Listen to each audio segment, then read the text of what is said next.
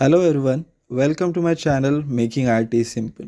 In previous video, we have seen about basics of CPU scheduling. Now before we move on to scheduling algorithms, let us understand some concepts related to CPU scheduling. And during this video, we will be referencing about process lifecycle. So do catch up on that, link is in the description below. So without wasting time, let us start with the first concept.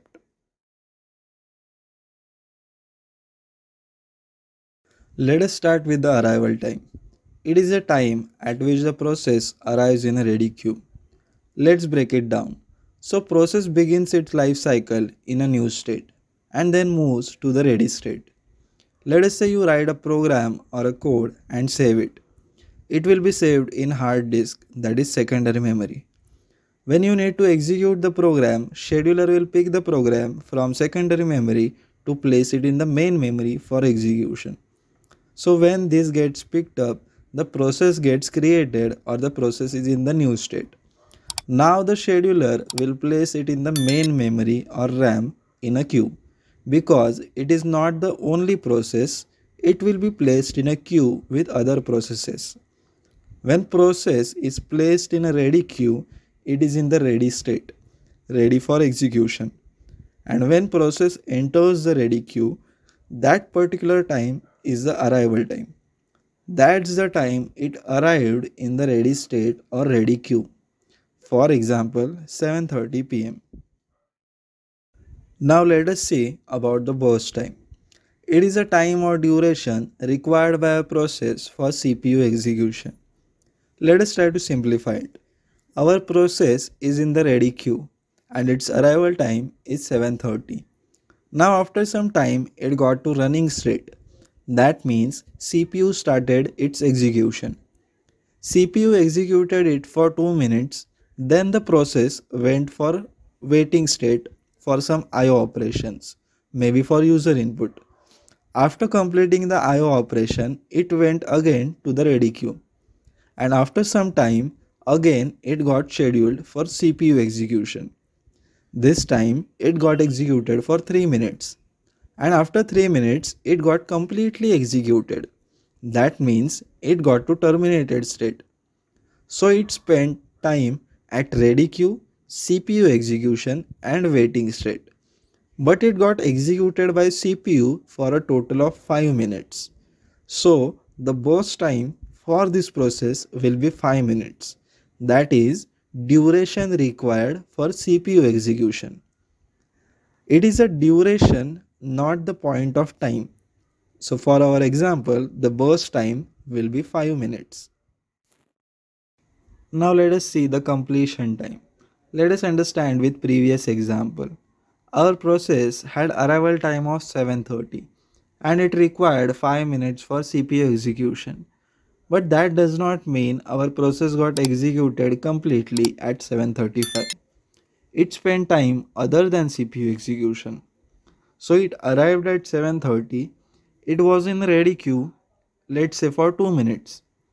Then it got executed by CPU for 2 minutes. Then it went for IO operation, let's say for 1 minute. Then it went back to the ready queue and it was there for let's say 2 minutes. And then it again got executed by CPU for 3 minutes. And then finally got terminated. So after arrival time, it spent 10 minutes before getting completely executed. So it's completed its execution at 7:40 pm. So this will be its completion time, 7:40 pm. It is again a point of time at which it completes its execution. So arrival time and completion time are point of time, whereas the burst time is the duration. Please keep this difference in mind.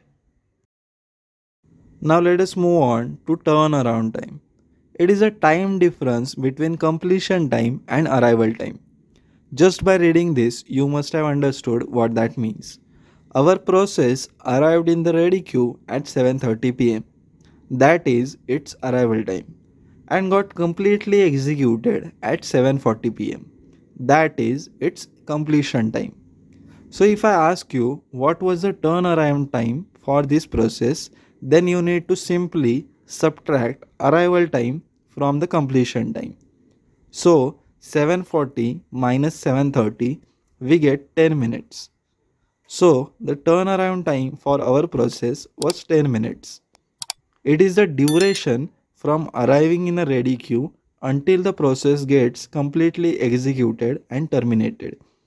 And again, you will notice that turnaround time is the duration. So the turnaround time for our process is 10 minutes. Next we have is the waiting time. It is a time difference between turnaround time and burst time. So our process spent 10 minutes in this complete cycle.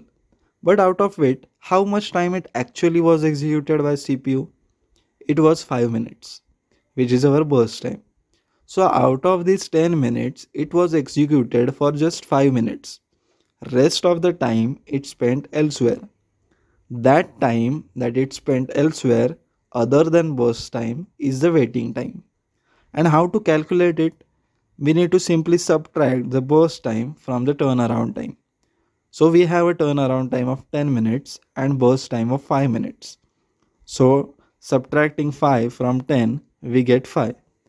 So we get 5 minutes as the waiting time. Again, you will see or you will notice that the waiting time is also a time duration, not a point of time.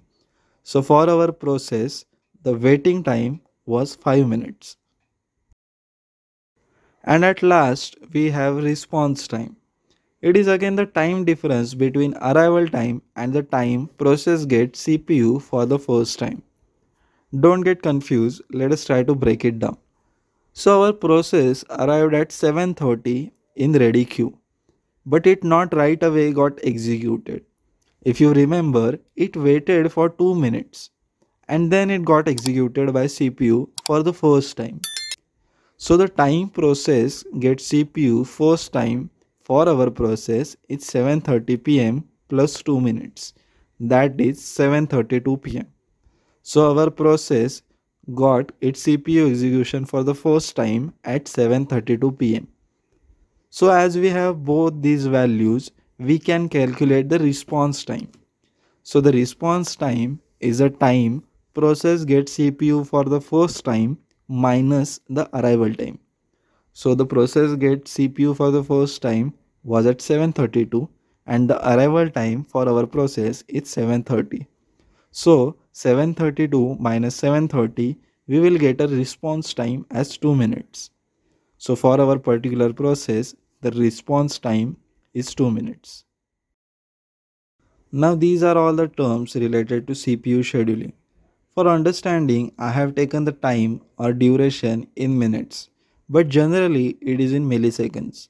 So hope you understood all the terms and how they are calculated. If your doubts got cleared and you understood the concept, like the video and share it with your friends, classmates or colleagues. And for more such simplified and amazing videos, subscribe my channel Making IT Simple and press the bell icon to get notified about new videos on the channel. See you in the next video. Thank you.